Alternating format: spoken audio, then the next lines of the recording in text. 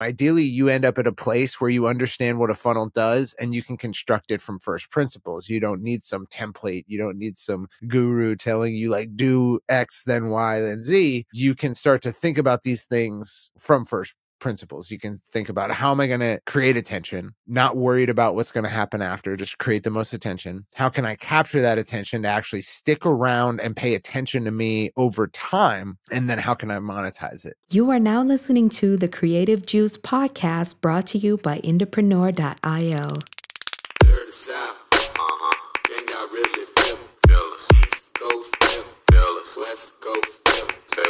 What's up, Indies? Welcome back to the Creative Juice podcast. This is episode 306, and we're going to go back to basics a little bit today. For those of you who are new here, a refresher for those of you who are not, and maybe a deeper dive as well. I'm your host, Jack McCarthy. With me, as always, is your other host, Circa. Cirque, what's up, dude? Not a whole lot, friend. Just out here kicking it and making lessons for the indies. Yeah, there's a lot going on in Indie Pro. Maybe give a little update on what's going on in the community right now. It's been a minute since we've kind of done a little bit of a status update or a state of the union on the Indie Pro membership. Yeah, well, we are currently building out documentation for building in the new CRM. So we're helping people build websites, helping people build funnels. And then the big project for this year is revamping the training set. So pretty much all of our trainings look a little bit long in the tooth. We've been kind of patching them up with workshops just to give updates on our different strategies. But we're going to be sort of sweeping the whole thing and providing a linear training path. So you can kind of start from step 1, go to step 2, go to step 3 for your whole music career. And so we've been building out not only the training for the CRM and how to build websites and funnels and stuff, but we're also building out that training for sort of a linear music career marketing progression. Super exciting. It's definitely a big initiative for the new year and something that's been kind of on the docket for us for the better part of the end of last quarter, I suppose. So I'm super excited. I know everyone in our community is pretty stoked as well. So if you're not a member of Indie Pro, this is probably a great time to mention you should join us. It's a new year. It's 2024. If you're really looking to get your music marketing on lock and build up your business this year, join us. We'd love to have you as part of our community. We'll leave a link in the show notes if you want to check out Indie Pro and hear what some of our members are doing and see if it would be a good fit for you. We'd love to have you inside. But with that said, talking about taking your music marketing on a kind of linear journey, this is probably an interesting place to introduce today's topic and what we're going to be talking about, which is funnel building. And the reason that we wanted to bring this to the show today to talk about it here on Creative Juice is because when you're out there and you're listening to, marketing people, music marketers, when you're watching YouTube and trying to learn about how to grow your audience, monetize a fan base, whatever step you might be in building your music business, you might hear this term funnel. And it might automatically, immediately put in your mind software or different tactics and tools and things that you can do. And I need to have a perfect funnel and it needs to look exactly like somebody else's.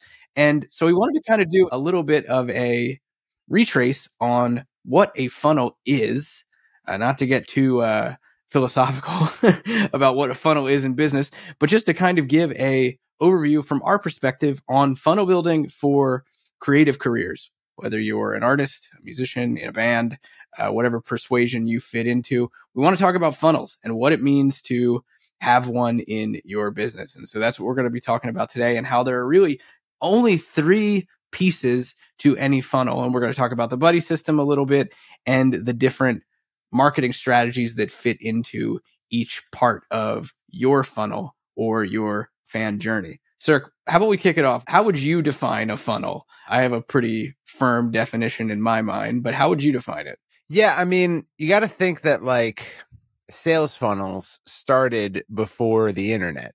Sort of marketing legends like Jay Abraham and folks like that, just working on sort of direct mail or advertising as a means of grabbing attention, right? So grabbing attention from consumers out there and then getting them to actually go into a store in a lot of cases. And then the experience they have once they're in the store as all being important components of leading towards a sale.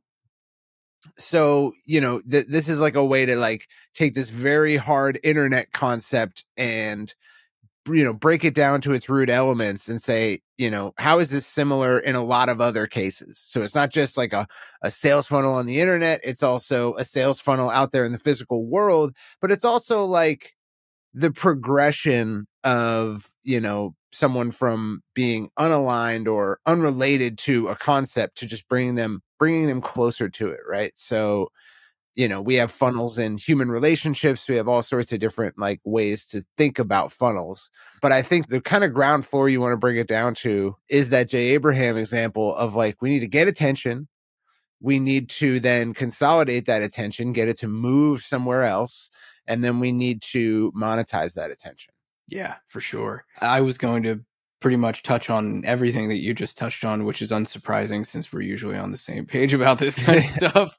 But in terms of a business, you can really, if you think about a funnel, it's really just the idea of your customer's journey from them being unaware of your business or a problem that you can solve for them to you solving it for them or providing a service or giving them a product and them liking you for it to do it again and again and again and tell other people about it. That's kind of the idea of like someone being totally unaware of you to somebody being your best friend that wants to tell everybody else about you or marrying you and, putting photos on the internet of you and your kids or something like that in terms of human relationships.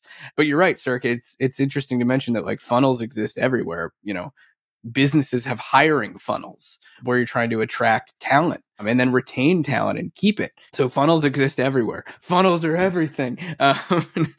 But I think those three core concepts that Jay Abraham talks about, and I love that you mentioned Jay. One of my favorite books is Getting Everything You Can Out of All You've Got.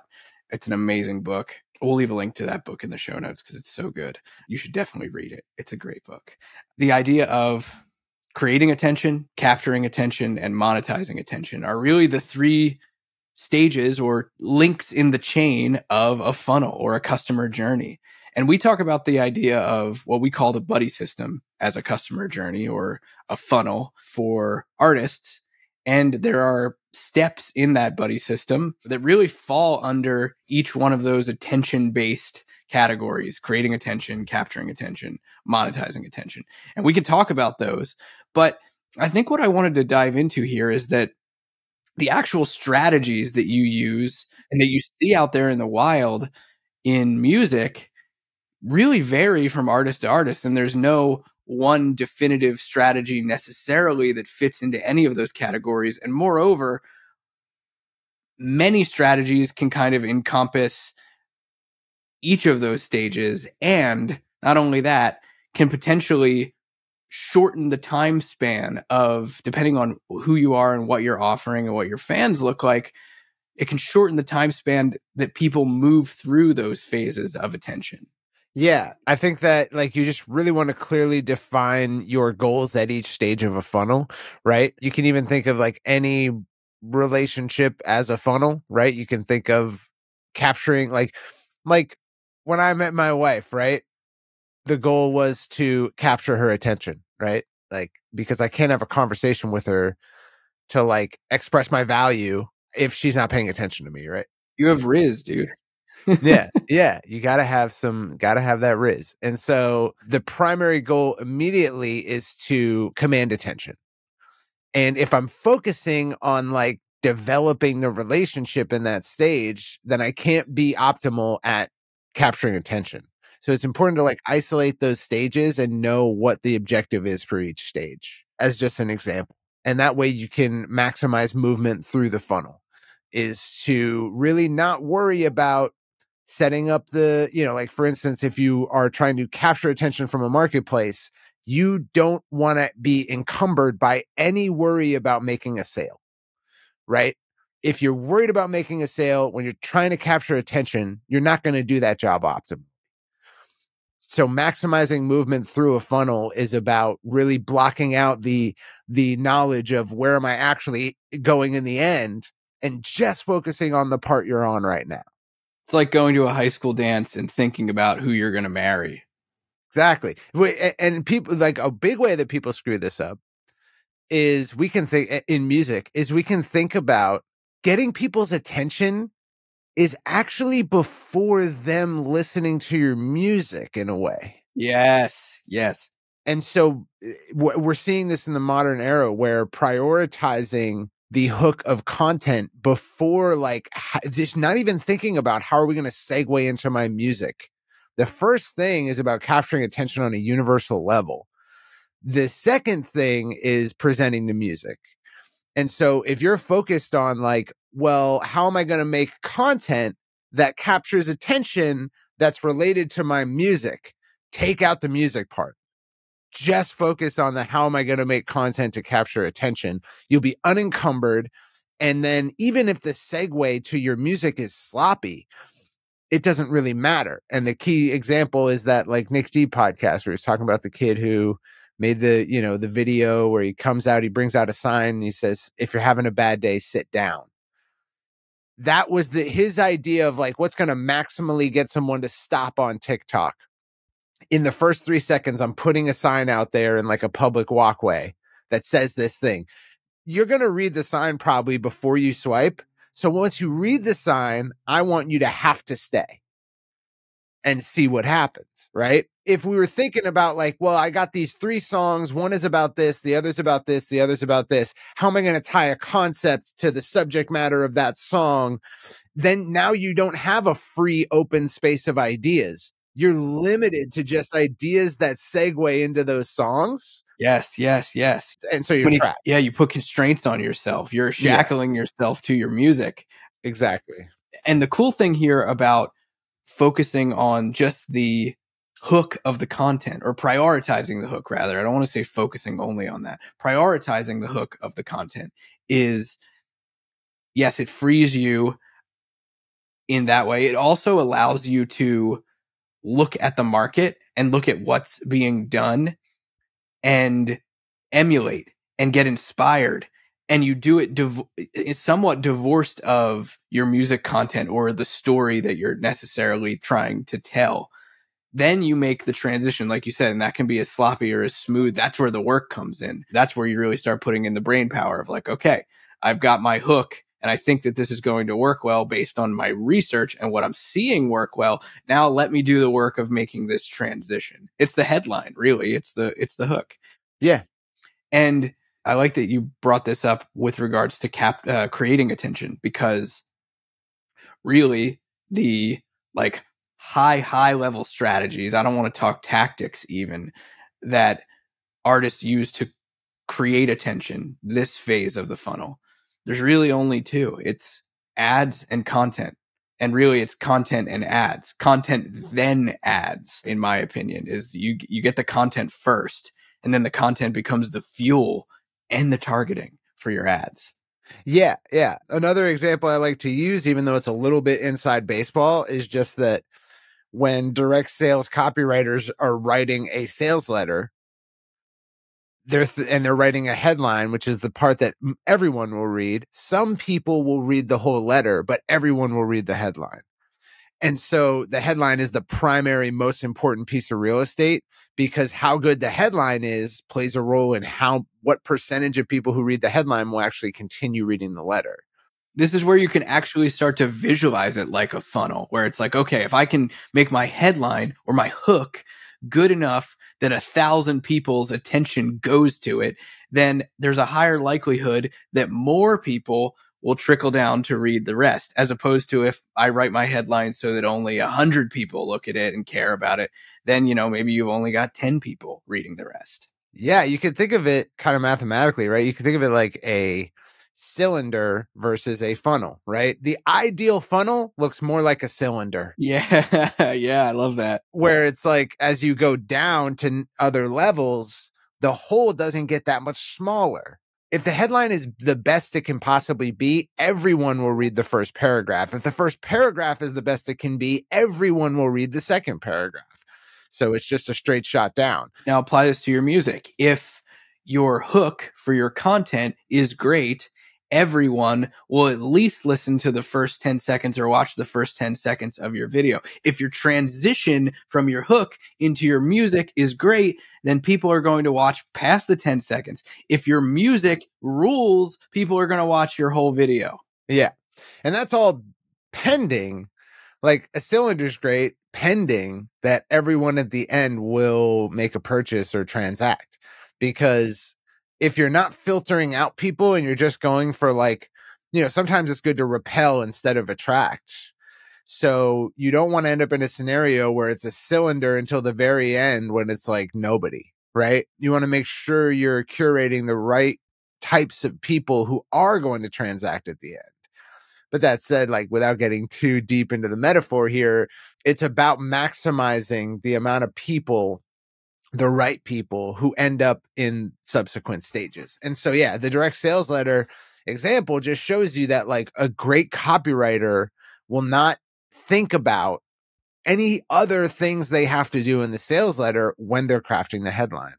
They will look at the headline unencumbered from the other goals and say, what's going to get the most people to read the letter? Not what's going to communicate what I'm selling best, not what's going to pre-frame my sales arguments best. What is going to get the most people to start reading? I'll worry about pre-framing. I'll worry about selling after. But the goal here is to get the most people to start reading. Right. Really what you're trying to do is like create like a flow of people. It's something that turns on like a faucet, and then you can constrain it further down the line. There's an interesting corollary here, and so that we don't get too lost in the metaphor, I'd like to take it back to a local level and something that you can see every day on the street or on the highway, rather, for this example. Billboards and how businesses use them still to this day is a great example of creating attention. And some businesses do a really good job of this with billboards or any kind of ads, but I'm using billboards here for the example's purpose. And here's an interesting one.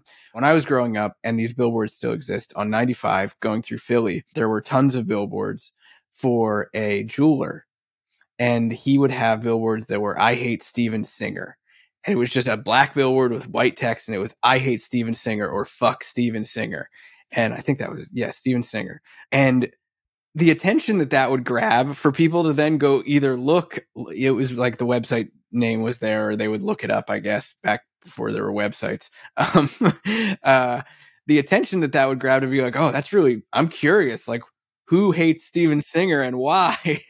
And then what's happening is they're working to, that's just the creating attention part. The next step is where, you're working to then capture that attention. You've got their curiosity. They're going to look at something, or they're going to call or find out what it is that you hate about this person or what your ad is all about. And then the next step is like, okay, once they're there and their curiosity is piqued and they're paying attention, then you capture that attention with the next thing that you're doing. And that happens with more content, believe it or not.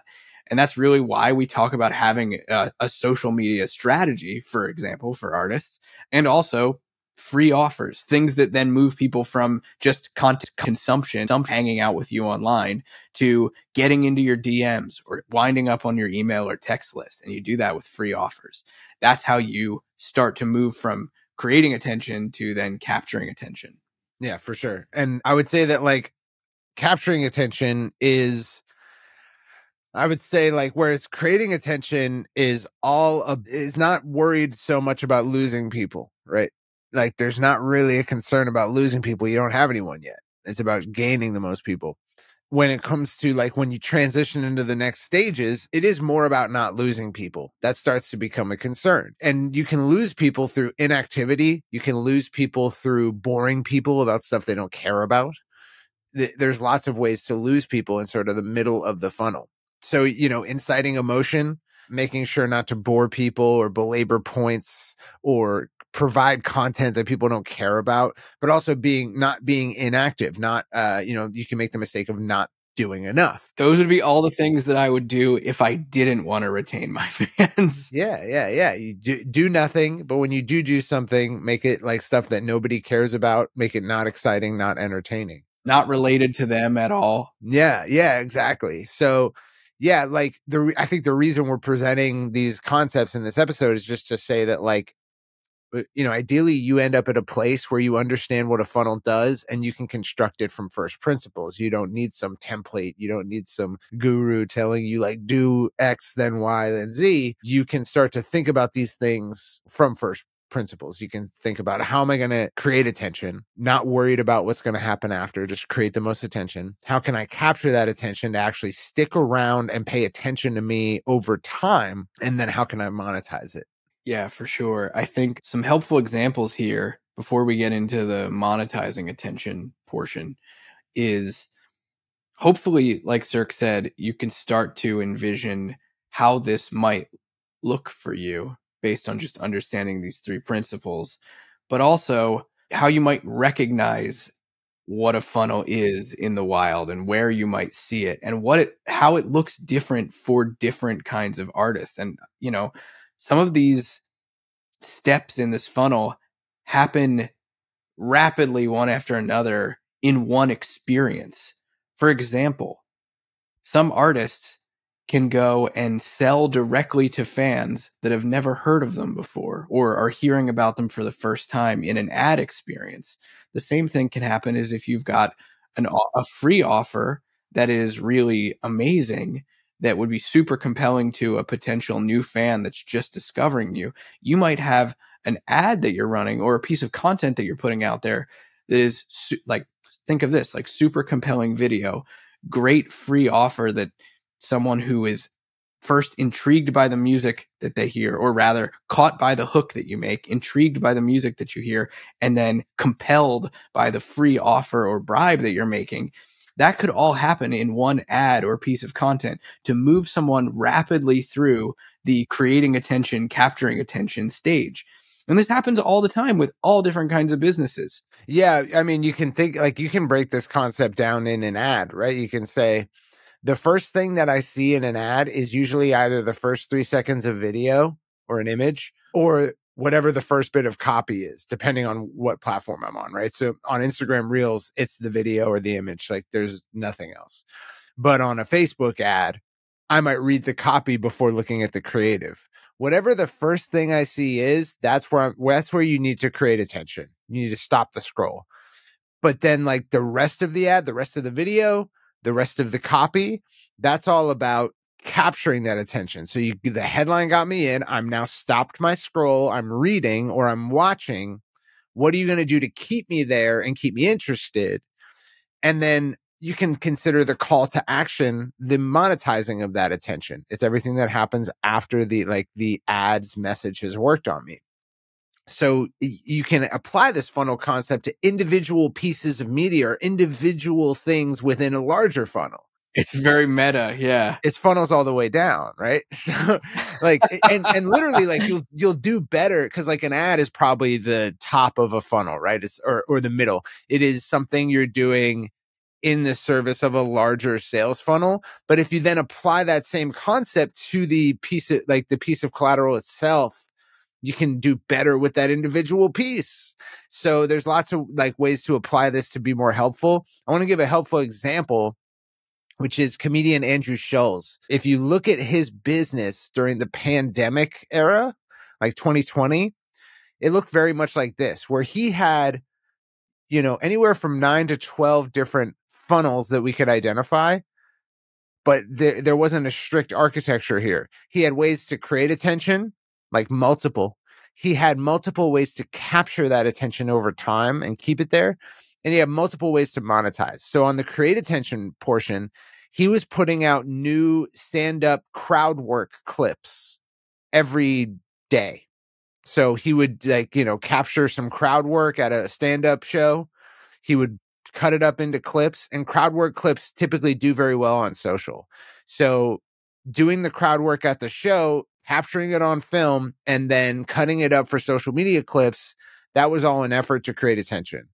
He also had stand-up clips and podcast clips, snippets of his podcasts that also could create attention. So he had crowd work, he had straight stand-up, he had podcast clips. All these clips get put out daily, and any one of them has a chance to go viral and create lots of attention.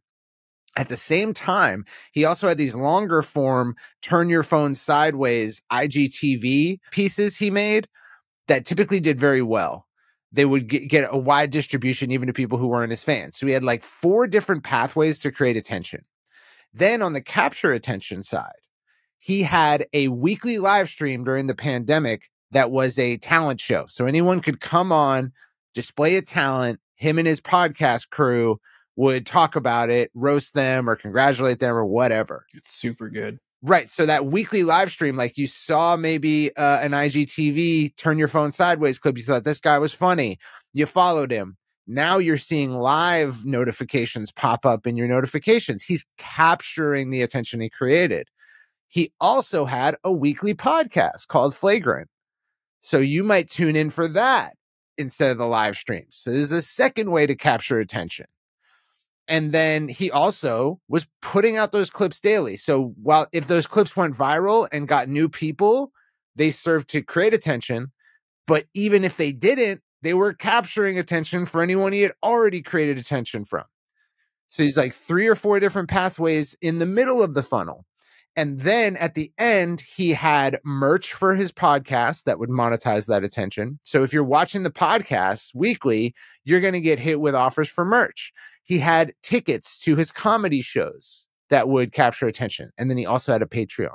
So he had like 3 or 4 different ways to get you at every stage of the funnel. He didn't say, I'm going to put out clips, I'm going to lead them to my podcast, and then from the podcast, I'm going to sell them merch. It wasn't that specific. He just created multiple opportunities to serve each job. I think that that's such a good example because it illustrates so well how, while we talk about this process of a customer journey, a funnel, it can appear and be deceptively seeming to be linear when it is not.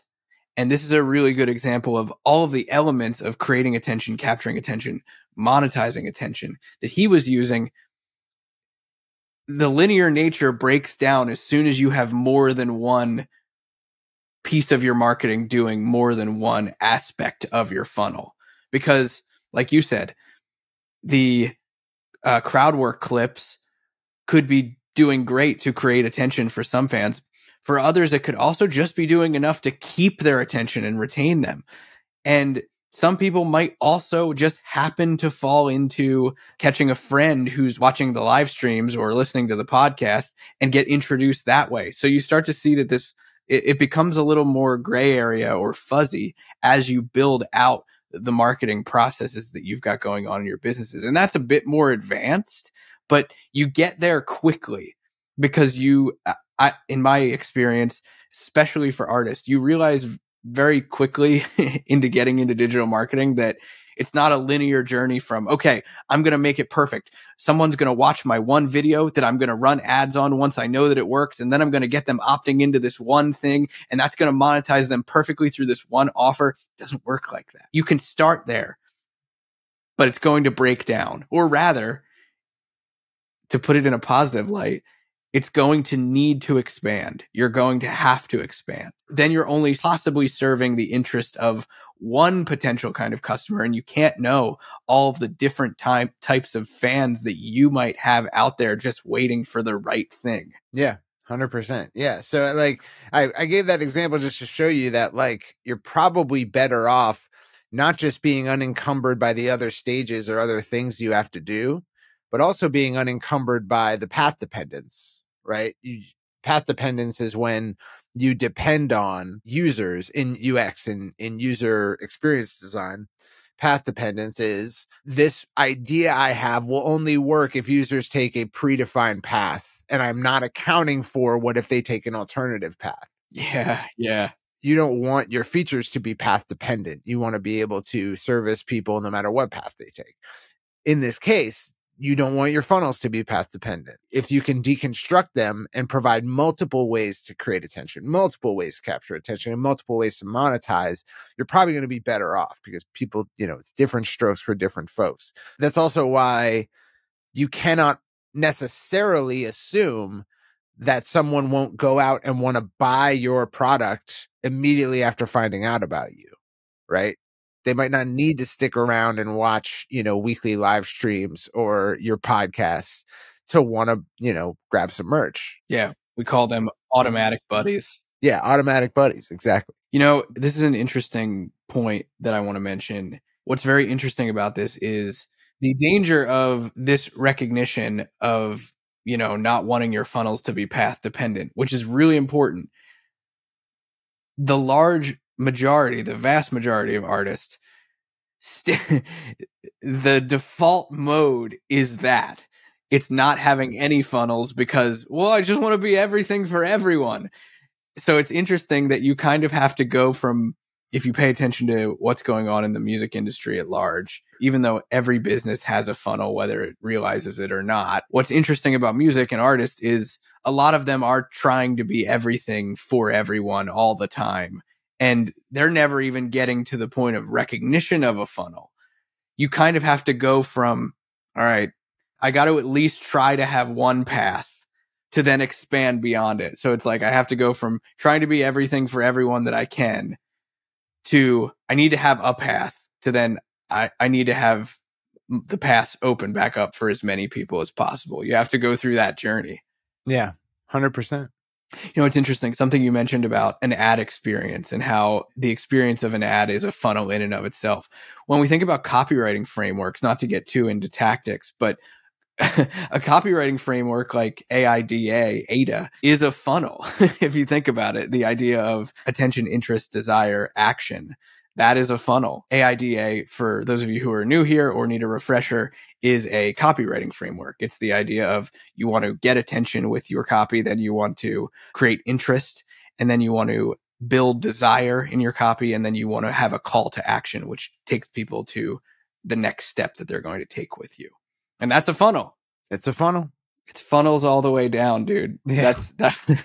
It's so true. Well, yeah. I hope that through talking about this, we've shown you that if you've heard of the term funnel before and you were confused on what it meant or what it represents, hopefully we've cleared that up. I also hope, though, that we've prevented you from getting locked into, this very rigid definition of a sales funnel online and started to more think about how can I create layers of opportunities, different entrance ways and paths between these three stages. Yeah, for sure.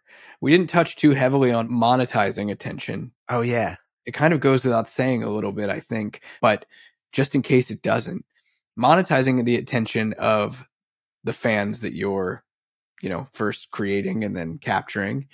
That's the idea of paid offers, shocker, sales funnels, more funnels, and promotions.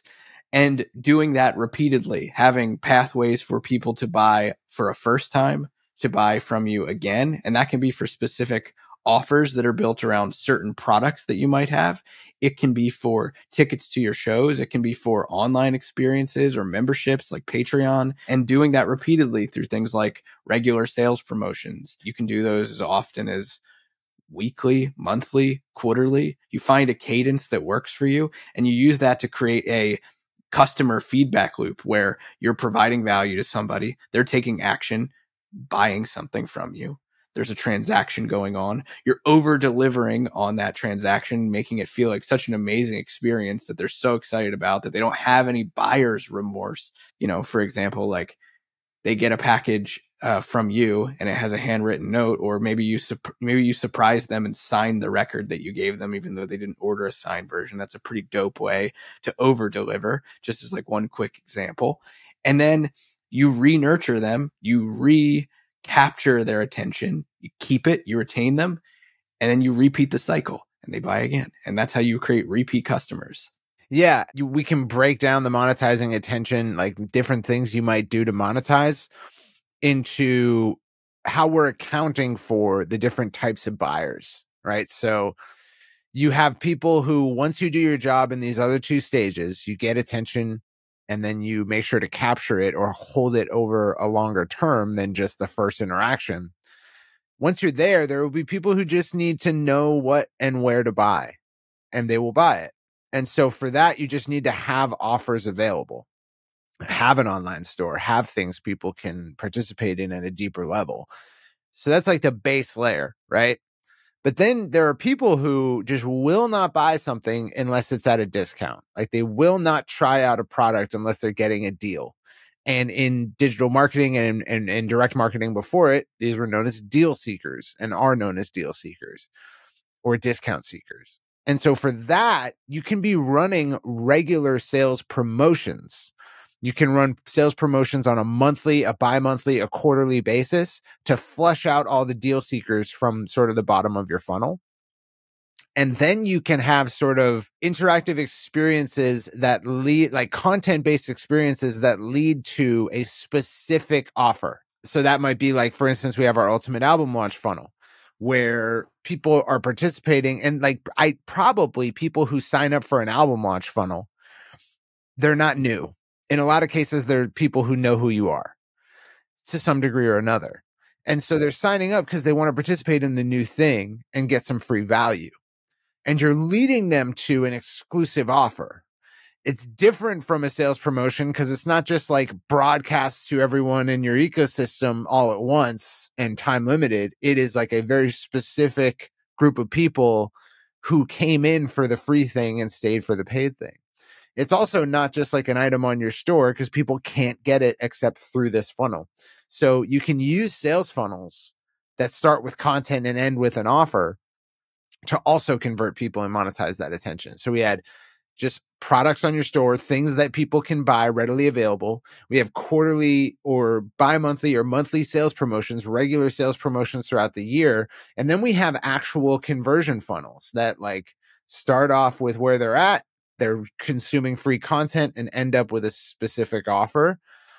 And then beyond that, you have direct customer offers, things that people who are just like hanging out in your ecosystem and haven't become a customer yet can't get access to, specifically for the purpose of rewarding, incentivizing, and then ascending those who have already become customers. And you can make these very exclusive and special. They're sort of like regular sales promotions, except only for your existing customers.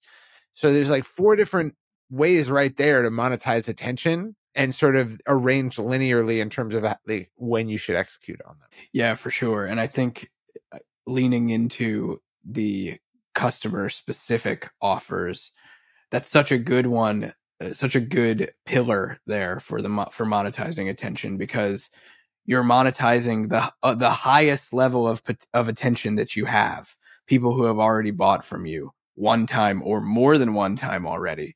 So it gives you the greatest chances of continuing to convert them, continuing to monetize them, and the opportunity to provide, the highest amount of service or value, whatever you want to call it. And you can, maximize the value that you get from it as well. The transaction it can be a nice handshake where you're getting something great from it from a monetary perspective, which is awesome. And something else that I wanted to mention here is when it comes to the idea of using conversion funnels, sales funnels, like an ultimate album launch, for example, you mentioned, Circa. You can hopefully see, just based on the overview that we've given you guys on these 3 pillars of a funnel, how a content-based funnel that leads a fan to a monetization offer, you can see how that acts like a bridge. That piece of your marketing acts like a bridge from capturing attention to monetizing attention, which is really cool. And when you start to think about elements or campaigns or processes in your marketing like that, and you can start to see, like, it's almost like a puzzle. You can start to see like, okay, I've got this half of the puzzle, I've got this half of the puzzle, and I've got this half of the puzzle. Some pieces fit nicely between the 3 sections and act as a bridge between them. And that's a really good example of one of them. You've got people who are hanging out, who already like you, already know you, like you said. Something like an ultimate album launch funnel or a content funnel that's then leading them to a specific offer is taking attention that you've already captured, capturing it just a bit further, just pushing them over the edge into monetization, maybe for the first time, maybe not. Maybe you're, remonetizing, recapturing, because that happens. Like, you need to keep fans warm and nurtured. That's why the idea of nurturing is kind of like one of the pillars of the buddy system, one of the stages of the buddy system that spans across really all of these stages of the customer journey. Yeah. It's funnels all the way down, dude. Funnels all the way down. I hope you guys take away something cool from this. And if nothing more, it allows you to look at the marketing that you've been doing in potentially a new light and allows you to take it to the next step. That was kind of my big intention here with this topic, was not only allowing you to think differently about what you could do with your marketing, but also recontextualize what you're currently doing to take it and make it just incrementally better in terms of how it helps you grow your music career. So I hope you guys dug this. This was fun. Hell yeah. Well, we'll catch you guys next time on Creative Juice. Thank you guys so much for hanging out. We'll see you soon. Peace, Indies. Peace. Can y'all really feel us? East Coast, feel us. West Coast, feel me. Say what?